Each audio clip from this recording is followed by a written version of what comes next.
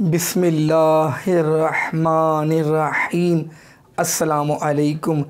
I am Professor Hassan and you are watching my channel Professor Hassan Hamayu. Inshallah 100% selection will be there in tomorrow's Statistical Officer paper.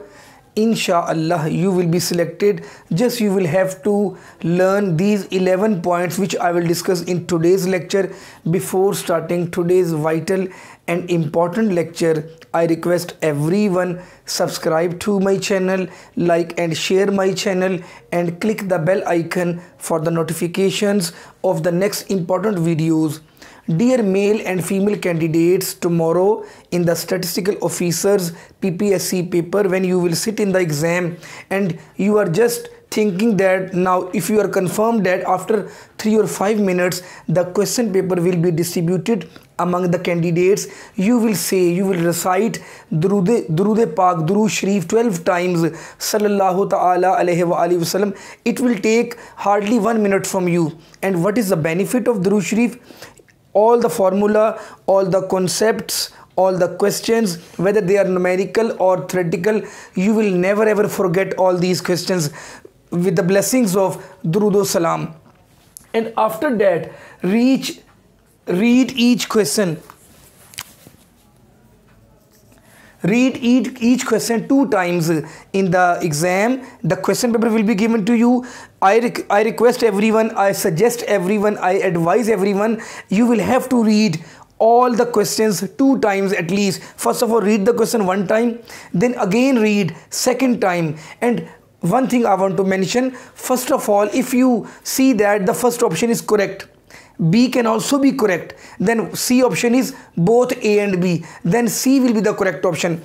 If you read the question 2 times at least, and after reading 2 times you will have to see all the 4 options. It can be possible 1 option will be correct, and it can also possible 2 options are correct, or 3 options are correct, or all options are correct. So you will be very careful, you should be very active when you learn, when you just speak the complete sentence, it is theoretical one or numerical one. If you read the statement 2 or 3 times, then you will have to see all the 4 options.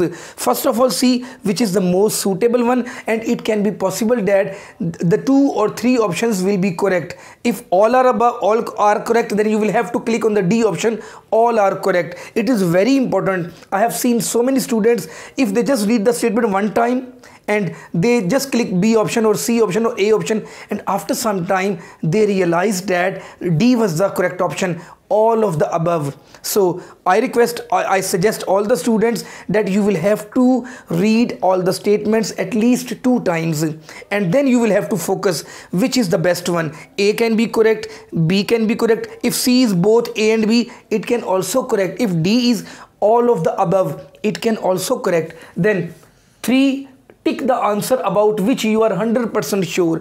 That is the most important point, and that will be the key to your success in tomorrow's paper. If you are 100% sure about anyone, for example, if there is a question that all measures of central tendency depend upon origin and scale, they are affected by addition, subtraction, multiplication and division, I am 100% sure about this much, I will click A option. And if you are in doubt, if you are not 100% sure about any option, please don't take any risk, and that can be the cause of your failure. And that is my point, that is my experience. Tick all those questions, tick all those MCQs about which you are 100% sure. Then the 4th one is attempt all the theoretical questions first. In the exam, there can be 2 types of questions. First will be theoretical, second will be numerical. First of all, you will have to solve all the theoretical questions. You will have to give the answers of all the theoretical questions. Then the next one is attempt all the numerical questions after attempting the theoretical questions. If you realize that you have solved, you have attempted, you have ticked all the theoretical questions, now you will allocate the time for the numerical questions, because that can take the time more than the time which you have consumed for the theoretical questions. These are the basic concepts for solving, for attempting every written test of PPSC FPSC and KPPSC. Then the sixth one is, do not attempt those questions about which you are not sure. For example, dear students, if you know the answer of 70 questions and you have attempted 70 questions, you will get 70 marks for this much. And if you think, if you have the temptation of attempting, if you have some greediness for attempting all the 30 remaining questions, what will you do? If you are in doubt and you attempt all the 30 questions about which you are not 100% sure, and you lose your marks, because 4 marks, if you attempt 4 questions, these are wrong answers, then it will decrease, it will minus your, it will subtract 1 mark from the 70 marks, and you cannot pass the exam. So what did you learn? I have seen many students, they know the paper, they can pass the paper very easily, but they attempted all the questions about which they were not sure. If you know the answer of 50 questions, it is enough, it can be possible that cut point will be 40 or 45 or 50. You can pass the exam and you can go for the interview. If you know the answer of 45 questions, it's enough. You will have to attempt all these 45. You should get 45 marks out of 45. You do not think about the 55. If you do not know the answer 100% about these questions, then the next one is, take complete time for the paper.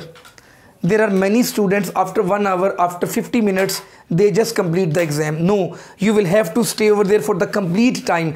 Take your time, allocate the time for every question, read every statement 2 or 3 times, then see all the options, and then after experiencing, after observing, after reading completely, you will have to decide which is the best option, whether it is A, B, C or D.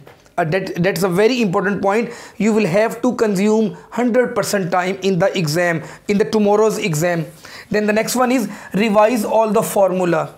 You will have to revise all the formula of the numerical questions: Laspier's, Passier's, Fisher, Marshall time reversal test, factor reversal test, circular test, Cayley test, mean, median, mode, geometric mean, all the formula of movements, coefficient of variation, beta 1, beta 2, and then if you go to the probability, mutually exclusive events, intersection formula, union formula, Bayesian theorem, random variable, expectation, variance, then binomial distribution, its mean, variance, its probability density function, negative binomial distribution, hypergeometric distribution, Poisson distribution, normal distribution, its properties, regression formula, correlation formula. Then you go to the time series formula, experimental design, Latin square design, missing observations formula. Then you go to the multivariate analysis, non-parametric, all the formula of the vital statistics. You will have to revise today all the formula which can come in the exam.